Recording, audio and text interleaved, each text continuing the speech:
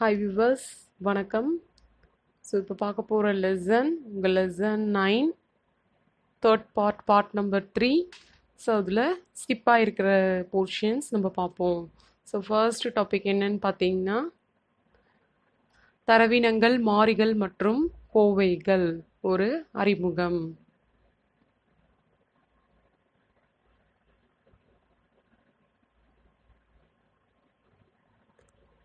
So ஒரு program அப்படின்னு எடுத்துக்கிட்டிங்கன்னா அந்த ப்ரோக்ராமில் 2 பேசிக் பார்ட் இருக்குது, 2 அடிப்படை உறுப்புகள் உள்ளன. அவை தரவு இனங்கள் ஒன்று, இன்னொன்று என்னன்னு பார்த்தீங்கன்னா மாறிகள். தரவு இனங்கள், இன்னொன்று மாறிகள். ஸோ இது ரெண்டும் தான் ஒரு ப்ரோக்ராமோட மேஜர் பேசிக் பார்ட்ஸ். ஓகேங்களா? ஸோ தரவு இனங்கள்னா என்ன டைப் ஆஃப் டேட்டா, மாறிகள் அப்படின்னா வேரியபிள். ஸோ ஒரு வேரியபிள் அப்படின்னா அது ஏதாவது ஒரு டேட்டா டைப்பில் தான் வரும். அதை பற்றியும் கோவைகள் அப்படின்னா எக்ஸ்ப்ரெஷன்ஸ், என்னென்னலாம் எக்ஸ்ப்ரெஷன்ஸ் இருக்குது அப்படிங்கிறத பற்றியும் இந்த லெசனில் நம்ம பார்க்க போகிறோம். ஸோ தரவினங்களில் கருத்தாக்கம். இப்போ பாருங்கள், ஒரு எக்ஸாம்பிள் கொடுத்துருக்காங்க. Name equal to Ram, age equal to 15, average mark equal to 18.6. So name வந்து ராமுங்கிறது ஒரு ஸ்ட்ரிங் லிட்டரல் இல்லையா? ஸோ இந்த இடத்துல கண்டிப்பாக டபுள் கொட்டேஷன் இங்கே வரணுங்க. இங்கேயும் டபுள் கொட்டேஷன் வரணும். அப்படி இருந்தால் தான் அது ஸ்ட்ரிங்கு. அடுத்து age is equal to 15 integer, average mark equal to 85.6 floating point number. 3 type of data இருக்குது.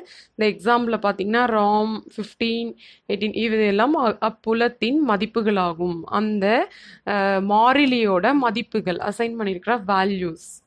ஓகேவா? ராம் அப்படிங்கிறது இப்படி தான் வரணும், டபுள் கொட்டேஷன் தான் வரணும். ஸோ இந்த ராமுங்கிறது ஸ்ட்ரிங் லிட்டரல். ஓகேவா? அடுத்தது முழு எண் மதிப்பு. 2 வந்து தசம எண்ணாக உள்ளது. இது வந்து தசம எண். இதை ஃப்ளோட்டிங் பாயிண்ட் வேல்யூ அப்படின்னு சொல்லுவோம். இப்போ டேட்டா இருக்குன்னு எடுத்துக்கோங்க. இப்போ எக்ஸாம்பிள், இப்போ ஒரு 10 டேட்டா எடுத்துப்போம். ராமு 25, 90, 91, 85, 90, 100. ஓகேவா? ஸோ இது மார்க்ஸ்ன்னு எடுத்துக்கோங்க. அண்ட்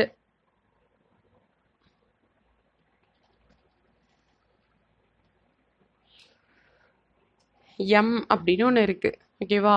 அது என்ன அப்படின்னா பாலினம்னு சொல்கிறோம் இல்லையா? பாயா கேர்ளா, மேலா ஃபிமேலா அப்படிங்கிறது. இப்போ இது என்ன டேட்டா டைப் அப்படின்னு பார்த்தீங்கன்னா இது வந்து ஸ்ட்ரிங். இது வந்து ஸ்ட்ரிங். ஒன்றுக்கு மேலே எழுத்துக்கள் இருந்ததுன்னா ஸ்ட்ரிங். இது வந்து இன்டீஜர். இதுவும் பார்த்தீங்கன்னா மார்க்ஸும் இன்டீஜர் தான், இன்டீஜர். ஸோ இது வந்து பார்த்தீங்கன்னா ஒரே ஒரு கேரக்டர் இருக்கு இல்லையா? ஸோ இது கேர். இது வந்து கேர். இப்போ ராமுவோட ஹைட்டு, ஓகேங்களா? இப்போ ராமுவோட ஹைட் வந்து 130.5 சென்டிமீட்டர். ஓகேவா? அப்போ இது என்னன்னு பார்த்தீங்கன்னா மிதப்பு புள்ளி எண். ஓகேவா? ஃப்ளோட், அவனோட ஹைட்டு. ஸோ அவனோட வெயிட், இப்போ ராமுவோட வெயிட் 50.52 கிலோகிராம். ஸோ இப்போ இது என்ன? இதுவும் ஃப்ளோட்டு. ஸோ நீங்கள் உங்கள் கிளாஸில் இருக்கிற அத்தனை ஸ்டூடெண்ட்டோட டேட்டா எடுத்தீங்கனாலும் இந்த டைப்புக்குள்ளே தாங்க வரும். உங்களோட நேம்ஸு, உங்களோட சப்ஜெக்ட் நேம்ஸு, இது எல்லாமே ஸ்ட்ரிங்குக்குள்ளே வந்துடும். ஓகேங்களா? ஸ்ட்ரிங்குன்னு தனியாக ஒரு டேட்டா டைப் இல்லை. ஸ்ட்ரிங்குங்கிறது எப்படி எடுத்துக்கணும்னா கேர் ஆஃப் ஒரு வேரியபிள் கொடுத்து 50 கேரக்டர்ஸ் வரும், இல்லை அதிகமாக வரும் அப்படின்னா 100 கேரக்டர்ஸ் வரும், அந்த மாதிரி கொடுக்கணும். ஓகேங்களா? ஸோ நம்பர் ஆஃப் கேரக்டர்ஸ் எத்தனை அப்படின்னு கொடுத்தீங்கன்னா அது ஸ்ட்ரிங்கு. டைரெக்டாக ஸ்ட்ரிங் அப்படின்னு ஒரு வேரியபிள் இல்லை, ஒரு டேட்டா டைப் இல்லை. கலெக்ஷன் ஆஃப் கேரக்டர்ஸ் தான் C++ல ஸ்ட்ரிங்கு. ஓகேங்களா? ஸோ அடுத்து இன்டீஜர் எதுக்கு வரும்? ஏஜுக்கு இன்டீஜர் வரும். ஜஸ்ட் பாசிபிள் எல்லாமே யோசிங்க. உங்கள் ஏஜ் வரும், உங்கள் மார்க்ஸ் எல்லாமே இன்டீஜரில் வரும். வேறு என்னெல்லாம் இன்டீஜரில் வரும்? உங்களோட டோட்டல் மார்க் கண்டிப்பாக இன்டீஜரில் தான் வரும். அப்புறம் வேறு என்னென்னலாம் வரும் யோசிச்சு பாருங்க. ஸோ இந்த மாதிரி சம் டேட்டாஸ் எல்லாமே இன்டீஜரில் வரும். இப்போ என்னெல்லாம் ஃப்ளோட்டிங்கில் வரும்? உங்களோட ஹைட்டு, உங்களோட வெயிட்டு, இன்னும் வேறு என்ன வரும்? ஆவரேஜ், நீங்கள் எடுத்த average mark. So total divided by 5ன்னு போகிறனால அது ஒரு ஃப்ளோட்டிங் நம்பராக இருக்கும். ஸோ ஆவரேஜ் கண்டிப்பாக ஒரு ஃப்ளோட்டிங் நம்பராக தான் இருக்கும். ஸோ அந்த மாதிரி ரியல் டேட்டாவை நீங்கள் வகைப்படுத்தணும். இப்போ நம்ம புக் எக்ஸாம்பிளுக்கு போகலாம். ஸோ தரவு இனங்கள், அந்த மாதிரி நீங்கள் டைப் பண்ணுற டேட்டாவை வகைப்படுத்தலாம். ஸோ C++ல 3 டைப் இருக்குது. ஒன்று வந்து பார்த்தீங்கன்னா அடிப்படை தரவு இனங்கள், ஃபண்டமெண்டல் டேட்டா டைப்ஸ், பேசிக் டேட்டா டைப்ஸ்னும் சொல்லலாம். அடிப்படை தரவினங்கள் அல்லது ஃபண்டமெண்டல் டேட்டா டைப்ஸ். ஸோ அடுத்தது பார்த்தீங்கன்னா பயனர் வரையறுக்கும் தரவினங்கள், user defined data types. So அடுத்து பார்த்தீங்கன்னா தருவிக்கப்பட்ட தரவினங்கள், டிரைவ்டு டேட்டா டைப்ஸ். ஸோ இந்த data types shorts 2 mark 3 mark so இதில் கேட்டாலும் எழுதணும். 5 மார்க்கில் கேட்டால் எல்லாத்தையும் எக்ஸ்பிளைன் பண்ணுற மாதிரி வரும். 2 மார்க் 3 மார்க்கில் கேட்டால் இதை மட்டும் எழுதி வைங்க.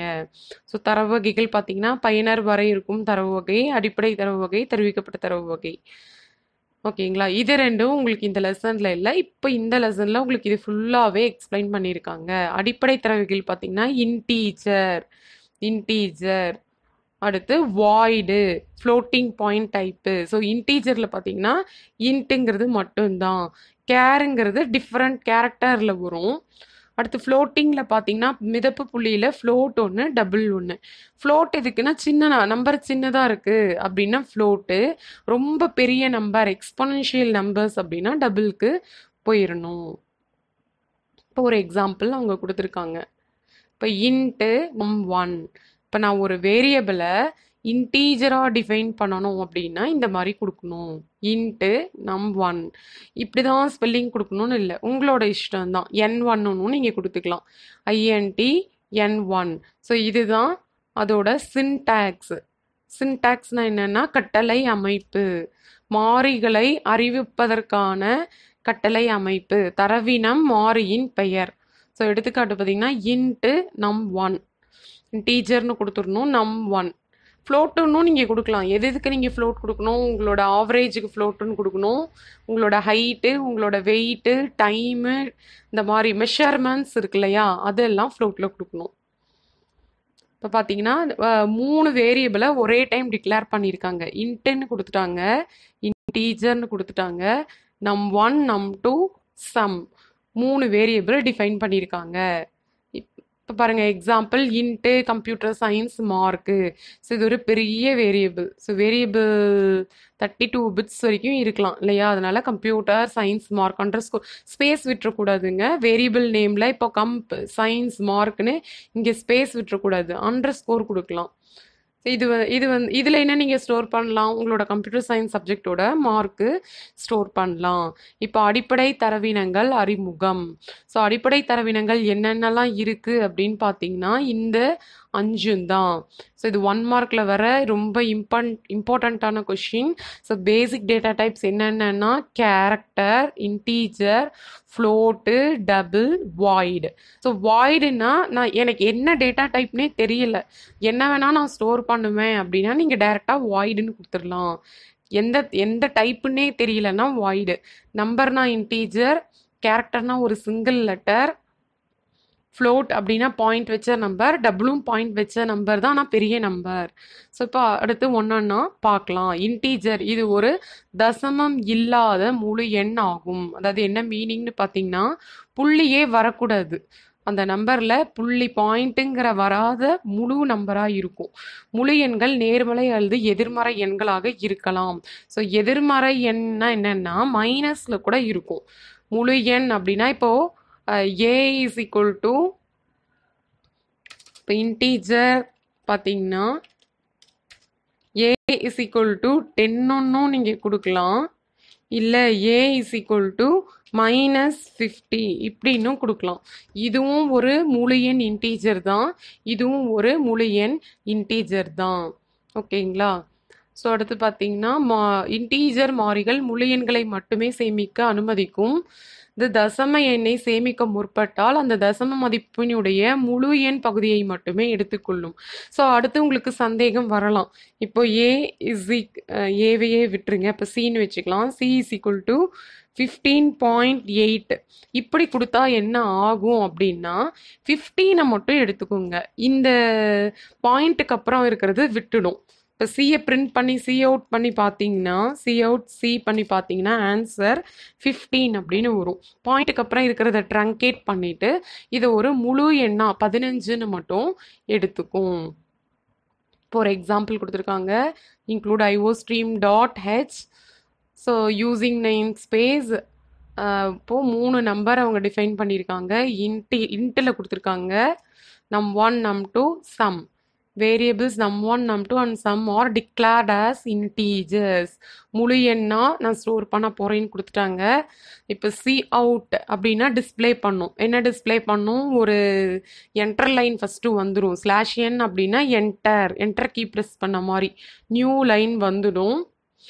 என்டர் நம்பர் 1 அப்படின்னு டிஸ்பிளே ஆகும். சி இன் நம்பர் 1 நீங்கள் என்ன டைப் பண்ணுறீங்களோ, நீங்கள் 10ன்னு டைப் பண்ணால் அந்த 10 வந்து num1ல ஸ்டோர் ஆகும்.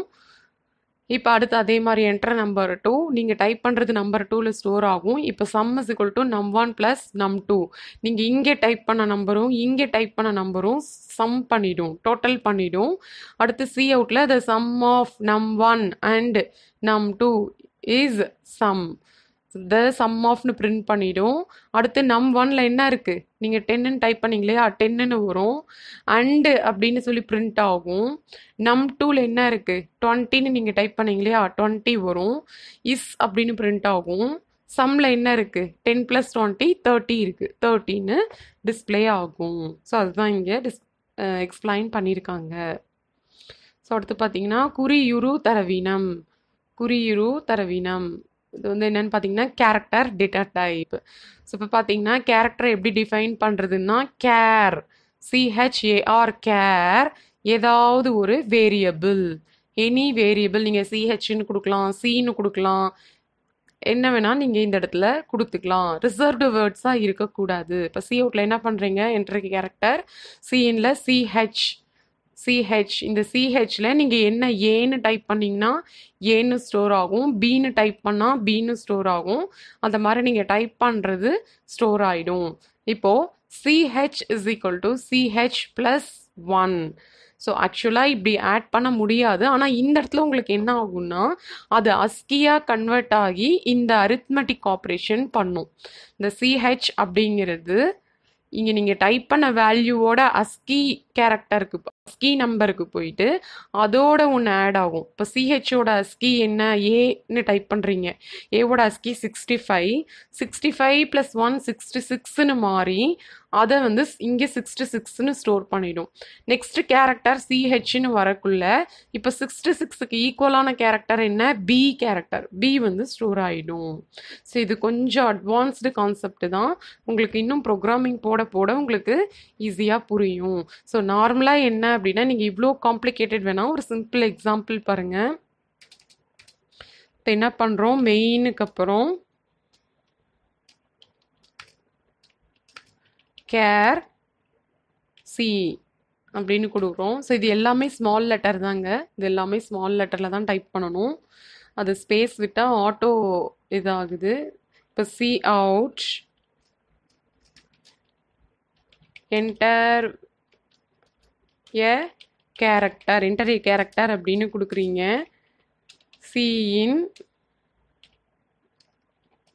சி கொடுக்குறீங்க, ஒரு கேரக்டர் வாங்கிக்கிறீங்க. இப்போ C out the character you entered is C display பண்ணிடுறீங்க. இது என்ன பண்ணும் அப்படின்னா அவுட்புட் என்டர் ஏ கேரக்டர் அப்படின்னு வரும். இப்போ நீங்கள் என்ன பண்ணுறீங்க, ஒரு சிங்கிள் கேரக்டர் எம் அப்படின்னு கொடுக்குறீங்க. இப்போ அவுட்புட் என்ன வரும் அப்படின்னு பார்த்தீங்கன்னா அதே தான், the character you entered is M அப்படின்னு அவுட்புட் உங்களுக்கு தானாகவே வரும். இது ஒன்று மட்டும்தான் நீங்கள் டைப் பண்ணுவீங்க. மற்றதெல்லாம் இங்கே சி அவுட் சிஇன்னு போட்டதுனால சி அவுட்டில் என்ன போடுறீங்களோ அது டிஸ்பிளே ஆகும். கர்சர் இந்த இடத்துல பிளிங்க் ஆகிட்டு இருக்கும். இப்போ பிளிங்க் ஆகுது இல்லையா, இதே மாதிரி பிளிங்க் ஆகி வெயிட் பண்ணிகிட்டே இருக்கும்.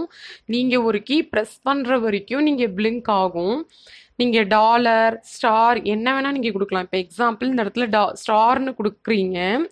ஸ்டார்னு கொடுத்தா இந்த இடத்துல அதே ஸ்டார் ஆட்டோமேட்டிக்காக இந்த ஃபுல் லைன் டிஸ்பிளே ஆகும். இதுதான் கேரக்டர்.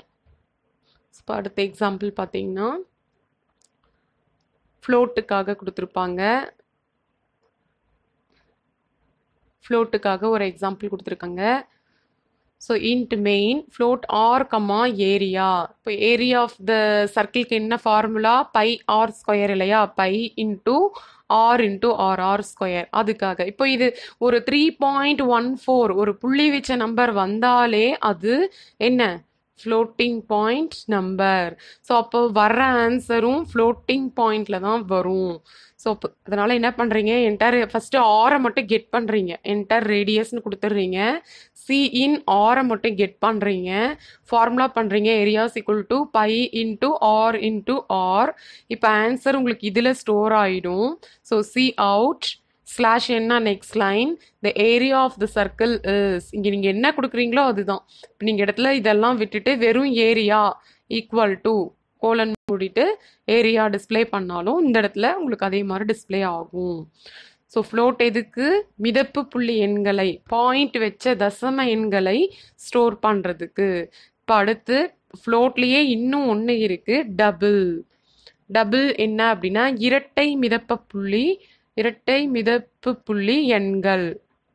இது வந்து சாதாரண மிதப்பு புள்ளி எண்களையும் கையாளும்.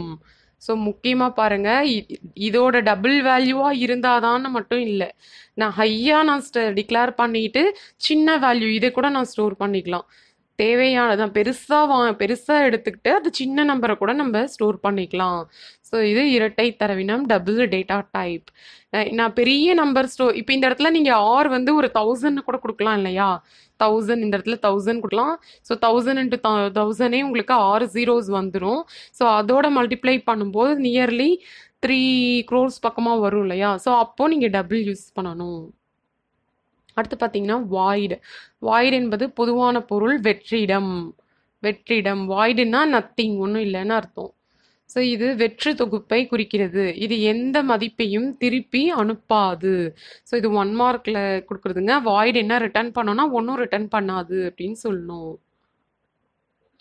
ஸோ அடுத்து பார்த்தீங்கன்னா அடிப்படை தரவினங்களின் நினைவக உருவமைத்தல், memory representation of fundamental data types.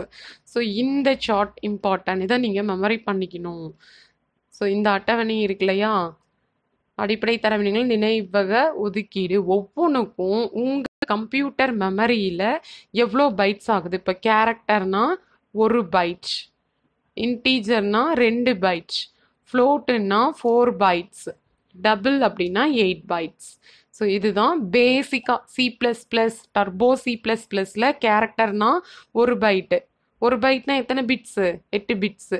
இது அப்படியே 8ஆல் பெருக்குனிங்கன்னா உங்களுக்கு ஆன்சர் வந்துடும். 1 × 8 8, 2 × 8 16, 4 × 8 32, 8 × 8 64. ஸோ பிட்ஸில் கேட்டாங்கன்னா நீங்கள் இதை மட்டும் மெமரி பண்ணிக்கோங்க. பிட்ஸில் கேட்டுட்டாங்கன்னா அதை 8ஆல் மல்டிப்ளை பண்ணிக்கோங்க, அதுதான் easy. Character 1, integer 2, float 4, double 8 bits. So அதோட பரப்பும் ஒரு சில சமயம் கேட்கலாம், இதையும் மெமரி பண்ணிக்கோங்க, இதோட வேல்யூஸையும் மெமரி பண்ணிக்கோங்க. ஸோ அடுத்து பார்த்தீங்கன்னா தரவினங்களின் பண்புணர்த்திகள், டேட்டா டைப் மாடிஃபையர்ஸ். ஸோ தரவினங்களின் பண்புணர்த்திகள் யாவை அப்படின்னு கேட்டால் நீங்கள் ஆன்சர் இது 4 ஷார்ட்டாக எழுதுனா போதும். ஸோ 4 1 மார்க்கில் கேட்கலாம், எத்தனை 4ஆ 3ஆ 2ஆ அப்படின்னு கேட்கலாம். பண்புணர்த்திகள் 4, signed, unsigned, long, short. Signed, unsigned, long, short 4 பண்புணர்த்திகள் இருக்குது. எத்தனை டேட்டா டைப்ஸ் இருக்குது? 3 டேட்டா டைப்ஸ் இருக்குது. என்ன அதெல்லாம்? இப்போ இதுக்கு முன்னாடி தானே பார்த்தோம். ஸோ உங்களுக்கு 1 மார்க்கில் அடிக்கடி கேட்குற கொஷின்ஸ் இதெல்லாம். 3 டேட்டா டைப்ஸ் இருக்குது. யூசர் டிஃபைன்டு, பயனர் வரையறுக்கும் தரவு வகை, அடிப்படை தரவு வகை, தருவிக்கப்பட்ட தரவு வகை. 3 டேட்டா டைப்ஸ் இருக்கு. பண்புணர்த்திகள் 4 பார்த்தோம் இல்லையா? Signed, unsigned, long, short. So இந்த டேபிளையும் நீங்கள் மெமரி பண்ணணும். என்ன கொஷின் அப்படின்னா, குறியுறு தரவினத்தின் நினைவக வகைகள்.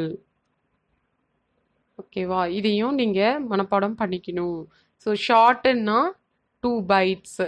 இதை 8ஆல் பிரிக்கிக்கோங்க. இந்த பிட்டை தனியாக நீங்கள் மெமரி பண்ண வேண்டாம். இதையும் மெமரி பண்ண வேண்டாம். பைட்டை மட்டும் மெமரி பண்ணிக்கோங்க. அதை 8ஆல் பெருக்கினா பிட்டு உங்களுக்கு வந்துடும். ஸோ ஷார்ட் அப்படின்னா 2 byte, unsigned short 2 byte, signed short 4 bytes. அடுத்து பார்த்தீங்கன்னா integer 2 byte, unsigned integer 2 byte, signed integer 2 byte. அப்போ இன்டீஜர் எப்படி எடுத்தாலும் 2 பைட் தான். மெமரியில் வச்சுக்கோங்க. இன்டீஜர் சைன்டாக இருந்தாலும் அன்சைன்டாக இருந்தாலும் 2 தான். அப்போது 8ஆல் மல்டிப்ளை பண்ணால் 16 தான். அடுத்து பார்த்தீங்கன்னா ஷார்ட் அண்ட் இன்டீஜர் இரண்டுமே சமமானது. So long 4 byte, unsigned long 4 byte, signed long 4 byte. So long எப்படி லாங் வந்தாலுமே 4 பைட்ஸ். ஸோ இந்த டேபிளை மெமரியில் வச்சுக்கோங்க. ஸோ அடுத்து பார்த்தீங்கன்னா குறியுறு தரவினத்தின் நினைவக ஒதுக்கீடு. So character 1 byte, unsigned character 1 byte, signed character 1 byte. So கேரக்டர்னாலே 1 byte, இன்டீஜர்னாலே 2 bytes, integer ஃபுல்லாகவே 2 பைட்ஸ், லாங் ஃபுல்லாகவே 4 பைட்ஸ், அண்ட் ஷார்ட்டுக்கு மட்டும் சைன்டு ஷார்ட்டுக்கு 4 பைட்டாக மாறுது. இதை மட்டும் ஞாபகம் வச்சுக்கோங்க. சைன்டு ஷார்ட் மட்டும் 4 பைட்ஸ்னு மாறுது. மற்றது எல்லாமே என்னவோ அதே தான். சைன்டாக இருந்தாலும் அன்சைன்டாக இருந்தாலும் சேம் தான். இப்போ ஃப்ளோட்டுக்கு பார்த்தீங்கன்னா ஃப்ளோட்டுக்கு மாறுது பாருங்கள். ஃப்ளோட்டுக்கு வந்து 4 bytes, டபுளுக்கு 8 bytes, long டபுளுக்கு 10 bytes. So இது ரொம்ப ரொம்ப இம்பார்ட்டன்ட். லாங் டபுள் மாறுறனால இதுதான் அடிக்கடி கேட்பாங்க. த டேட்டா ஸ்டோரேஜ் ஃபார், அதாவது மிதப்பு புள்ளி தரவினத்தின் நினைவக ஒதுக்கீடு. லாங் டபுள் மிதப்பு புள்ளி தரவினத்தின் நினைவக ஒதுக்கீடு எவ்வளோ அப்படின்னா 10 பைட்ஸ். டபுளுக்கு 8, ஃப்ளோட்டுக்கு 4. ஸோ பிட்ஸில் கேட்டாங்கன்னா அப்படியே மல்டிப்ளை பண்ணிவிடுங்க. ஏன்னா இதையும் மெமரியில் வச்சுக்கணுன்னா கஷ்டம். ஸோ அடுத்து பார்த்தீங்கன்னா இதை தனியாக இதுலேயும் உங்களுக்கு மாறுபடுதுங்க.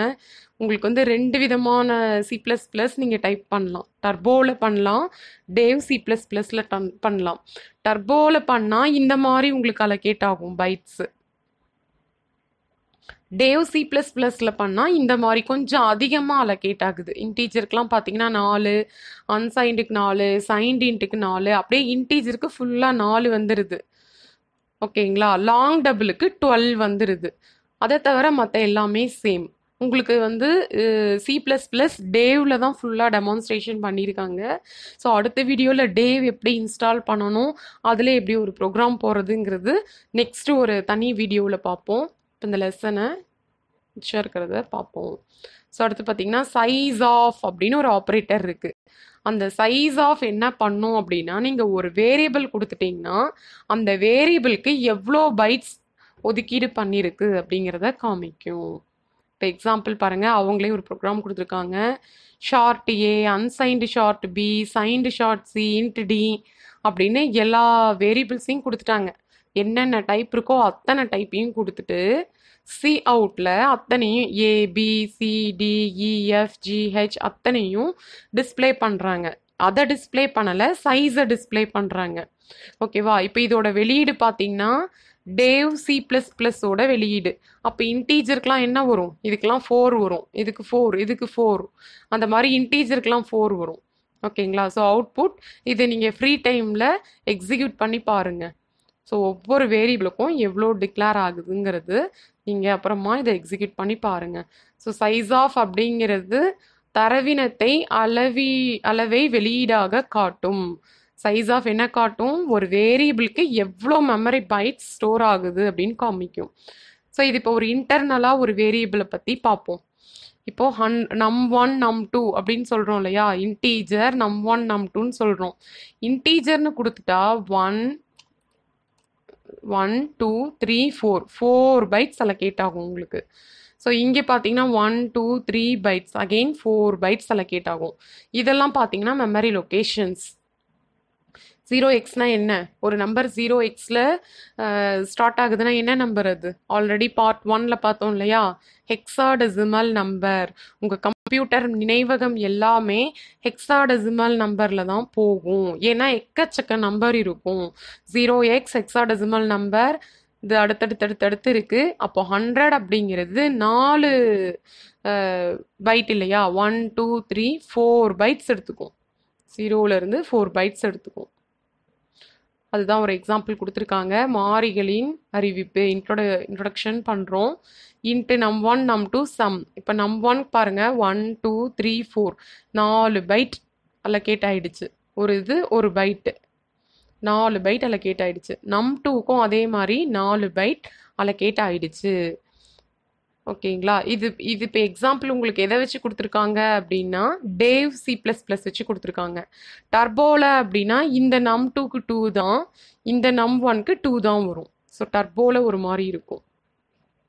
ஸோ அடுத்து பார்த்தீங்கன்னா ஜங்க் அண்ட் கார்பேஜ் பற்றி பார்க்க போகிறோம்.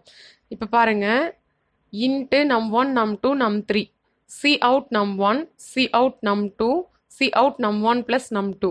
இப்போ நான் வேல்யூவே கெட் பண்ணலை, சிஇன்ங்கிறதே இங்கே காணும். தானா ஒரு நம்பரை டிஸ்பிளே பண்ண சொன்னால் என்ன வரும்? Junk value, garbage value. எங்கேயோ மெமரியிலேருந்து எதையோ தூக்கி வந்து இங்கே டிஸ்பிளே பண்ணி விட்டுரும், எதையோ 2 ஆட் பண்ணி விட்டுரும். ஓகேங்களா? நீங்கள் இனிஷியலைஸ் பண்ணாதான் அந்த வேல்யூ டிஸ்பிளே ஆகும். அடுத்து பார்த்தீங்கன்னா மாறியின் தொடக்க மதிப்பிருத்தல். இப்போ இன்ட் num = 100. ஒரு வேரியபிளை நீங்களே இனிஷியலைஸ் பண்ணணும். பண்ணலைன்னா என்ன ஆகும்? ஜங்க் வேல்யூ, கார்பேஜ் வேல்யூ, குப்பை மதிப்பு, ஏதோ ஒரு குப்பை மதிப்பை வந்து உங்களுக்கு டிஸ்பிளே பண்ணிடும். அதனால தான் இன்ட் num = 100. அப்படி இல்லைன்னா cin num அப்படின்னு கொடுக்குறோம். இப்போ இன்னொரு எக்ஸாம்பிள் உங்களுக்கு கொடுத்துருக்காங்க. By double price double value வச்சு டிஸ்பிளே பண்ணுற மாதிரி ப்ரோக்ராம் கொடுத்துருக்காங்க. இது நீங்கள் அப்புறம் பாருங்கள். Float by = 3.14. அதாவது மாறாது எனக்கு அதுதான் அப்படின்னா இப்போ பையோட வேல்யூ எல்லா இடத்துலையும் 3.14 இல்லையா? அதனால் இப்படி இனிஷியலைஸ் பண்ணிடலாம். அப்புறம் நீங்கள் மல்டிப்ளை பண்ணுறீங்க. ஸோ அதுதான் program. Cylinder area of the cylinder, radius get பண்ணுறீங்க, ஹைட்டை கெட் பண்ணுறீங்க. CSA = 2 × π × radius × height. ஸோ இப்போ எல்லாத்தையும் டிஸ்பிளே பண்ணி வெளியீடு உங்களுக்கு இந்த மாதிரி வரும். ஸோ இந்த ப்ரோக்ராமில் டிஃப்ரெண்ட்டாக என்ன காமிச்சிருக்காங்கன்னா இனிஷியலைசேஷன், அதாவது மாறியின் தொடக்க மதிப்பிருத்தல். அதுக்கு எக்ஸாம்பிள் இது.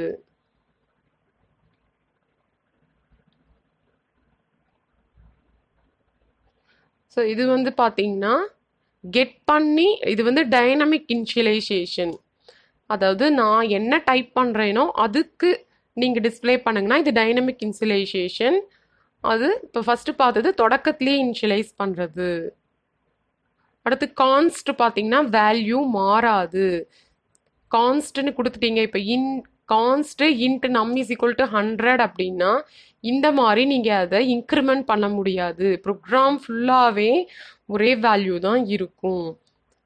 ஸோ டேவ் C++ல இப்படி ஒரு எரர் வரும். Assignment of read only memory num அப்படின்னு வரும். C++ல cannot modify the const objectனு வரும். ஸோ இப்போ நீங்கள் C++ஆ டேவாங்கிறது உங்களுக்கே இப்போ குழப்பமாக இருக்கும்.